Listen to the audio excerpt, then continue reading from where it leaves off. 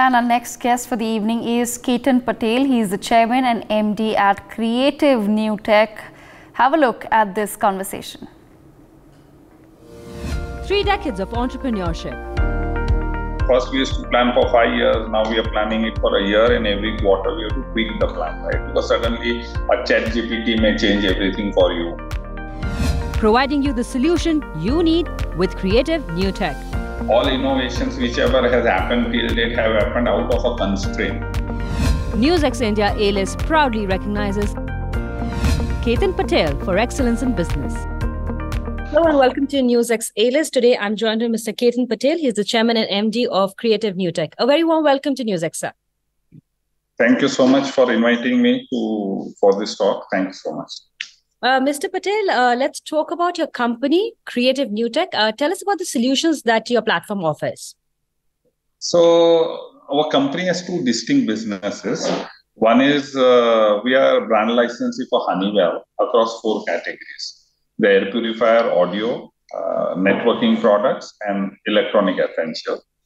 This license extends to 38 countries across India, mainly Southeast Asia, South Asia, Middle East, and Africa. So that's one distinct part of the business where it's more from the B2C consumer kind of goods we manufacture and sell.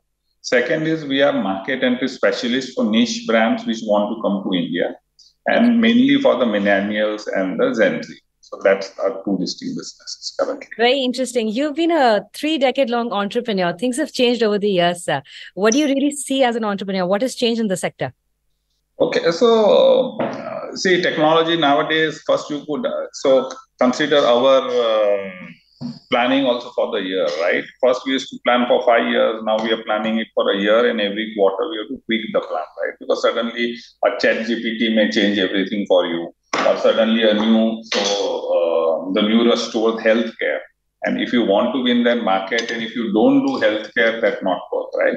So for us, a couple of things have changed. The biggest change is the shift from the employer having an upper hand to an employee having an upper hand. Today, it's more about somebody wants to join your organization. He takes your interview rather than you taking their interview, right? That's interesting. Yeah. So that's one big change.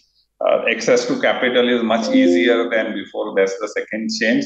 And the third is the perception overall of India as a country or a brand abroad has changed a lot, and people really want to come to India, and that's where we fit in very well. Something that you mentioned about the change towards capital has changed a lot. And talking about that, when you started off, you did not have any funding. There was no external funding. And now we talk about capital seed, we talk about seed funding, venture capitalists. What is your take on that? And how much do you think that's helping the entire sector now? Okay, so I'm quite old school, and I really think that you can only develop your muscle if you face hardships, right? Okay. And all innovations, whichever has happened till date, have happened out of a constraint, right?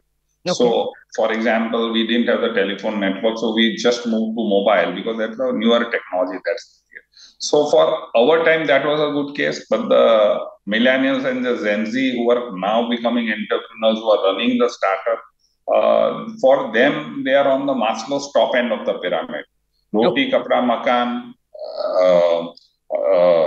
safety, respect, all that is given to them, right? So their risk-taking ability is more. They have not seen any deficiency in their life overall, right? Now the kids go to a air-conditioned school, and then that's from where he comes out, right? So for them, and the whole VC thing which is happening now gives them a lot of space to try newer things, right?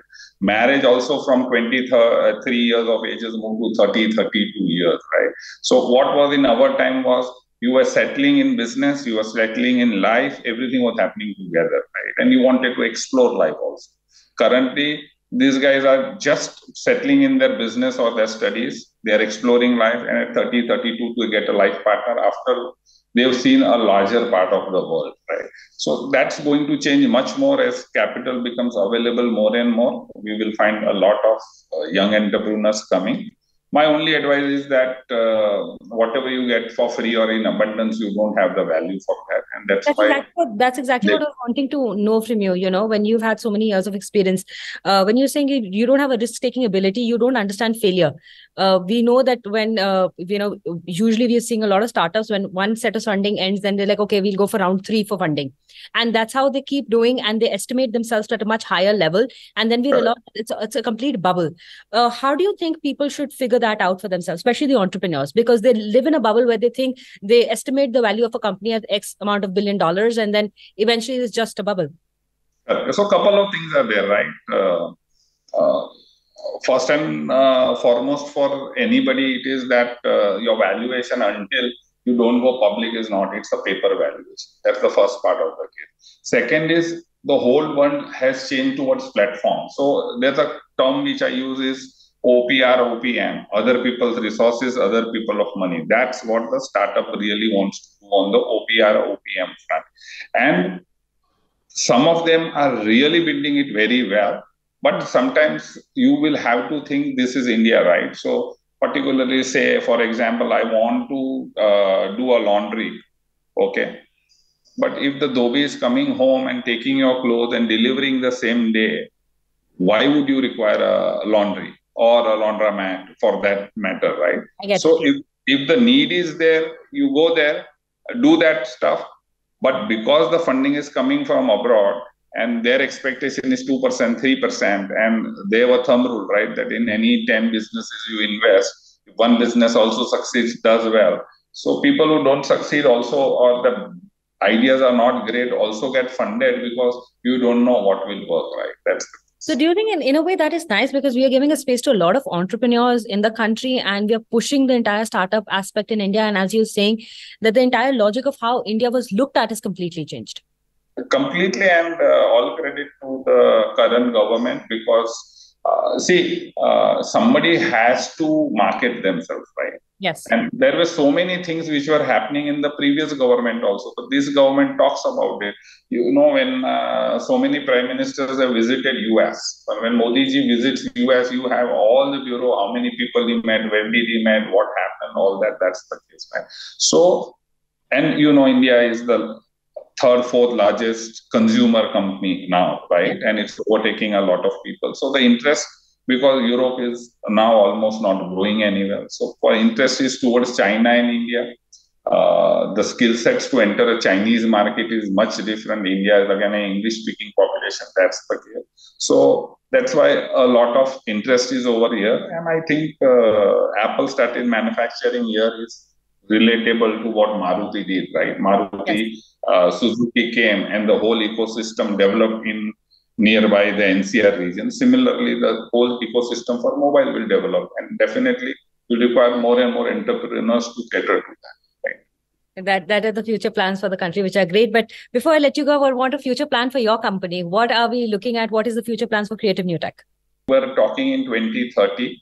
If we would have created at least 2,000 jobs for our people, if we would have been able to get products which and execute that experiential journey for the customer, that's what I would then pat my back and be happy about it. That's excellent to hear that. Thank you, Mr. Patel. Thank you so much for connecting with NewsX. Thank you so much. Thank you. For more such videos, subscribe to the NewsX YouTube channel, hit the bell icon.